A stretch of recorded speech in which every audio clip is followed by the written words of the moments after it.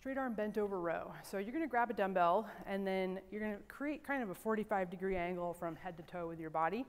And then prop yourself up with your other hand. You're going to reach forward, open up your scap, and then pull the dumbbell back so that the front of the dumbbell is right on the outside of the hip. You're trying to keep a slight bend in the elbow. You should be feeling this in your rear delt and around your scap. If you're feeling it in your tricep, you're trying to straighten your arm and do a kickback. We don't want to do a kickback. We're just trying to do kind of a controlled pendulum almost. I find it's a great way to target that rear of the shoulder.